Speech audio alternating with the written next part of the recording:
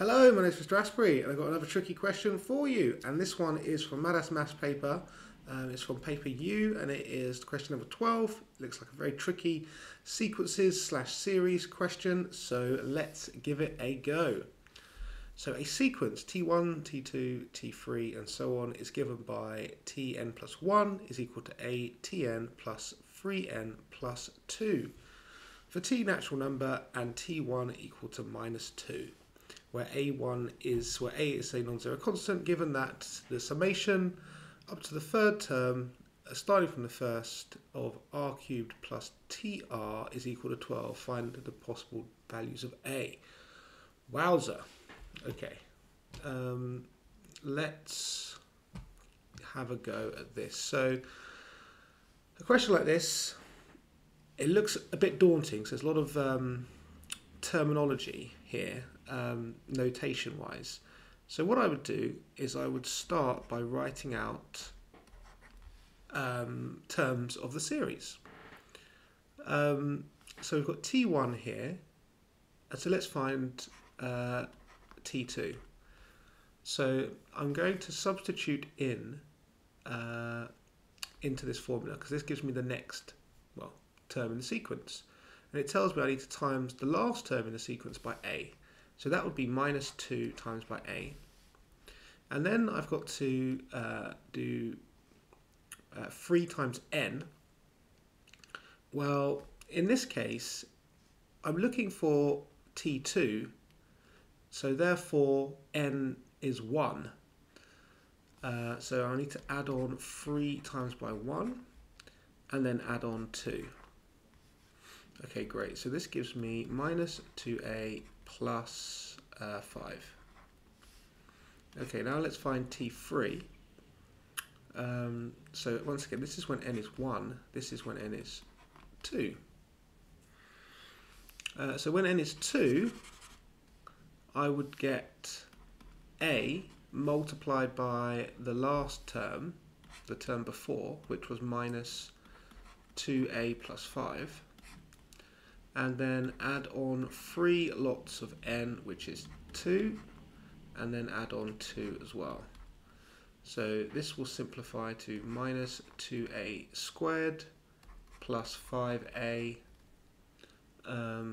plus 6 plus 2 gives me plus 8.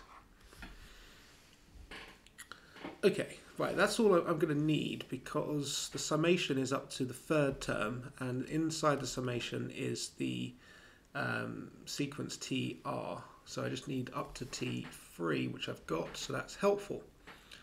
Okay, so now let's turn our attention to this summation. So what on earth does this mean? Well, I'm summing up to the third term r cubed plus the the sequence TR. So let's go again step by step. So when my first term is when r is equal to 1, and that's going to give me 1 cubed plus T1, which we know is minus 2. Okay, now let's try when r is 2. So I'm going to get 2 cubed plus T2, which is minus 2a plus 5. And then when t is 3, when r is 3, I'm going to get 3 cubed, which is 27. Let's just write 3 cubed to keep the same pattern. And then plus T3, which is minus 2a squared plus 5a plus 8. Great, and we're told that equals 12. Oh, just in about space there. Okay, right, we need to add this all up basically. So we've got 1 minus 2 is minus 1, plus 8 is 7, plus 5 is 12, plus 27 is 39, and then plus 8 is 47. So we've got 47, and a's, we've got minus 2a plus 5a, so that is plus 3a, and a squareds, we've got minus 2a squared, and that is all equal to 12. Okay, so let's bring it all over to the right hand side. So we get a positive 2a squared, so minus 3a, and then we need to minus 47 from 12, which gives me minus 35. Okay, great, that looks solvable.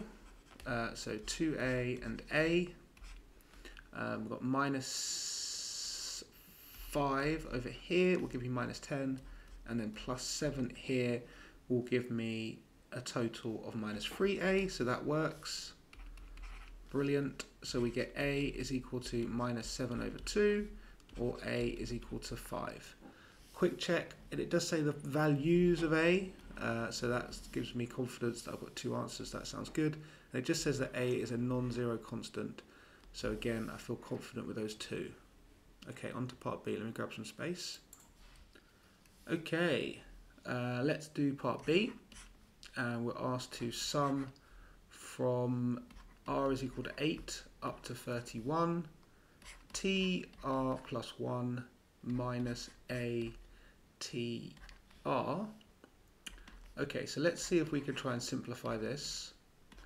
We're going to substitute in the expression we have for t of r plus 1. So just replace all the n's in this equation here for r's to get a tr plus 3r plus 2. And then we're subtracting a tr. And we're going to get a lovely bit of cancellation here. Those are going to go. And that is just going to leave me with this summation of 3r plus 2. Okay, so this is an arithmetic series, if we've not spotted already. If you're not sure, though, you can always just substitute in the first few values. So it's starting at r is equal to 8. So when I sub in r is equal to 8, I get a value of 24 plus 2, so 26. And when r is 9, that's going to give me a value of 29. When r is 10, we will get 32, and so on and so forth. And you can see the pattern now. The first term is 26. The common difference is 3. Now, how many terms do we actually need? Well, we need to go from the 8th term to the 31st term inclusive.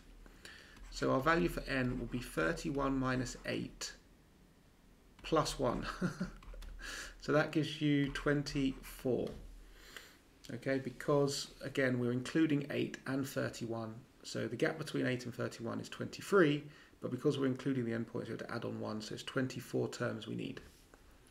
Okay, so let's do the summation then of 24 terms. So I'm going to use the formula which is given in the A-level formula books. At least I know it is for EDEXCEL. And it looks like that. So n is 24, 2 times a is 2 times 26, n minus 1 is 23, and multiply that by the difference is 3. Okay, I'll put that in my calculator, and I get 1452. Lovely. Right, hope you enjoyed that. I'll see you tomorrow. Bye for now.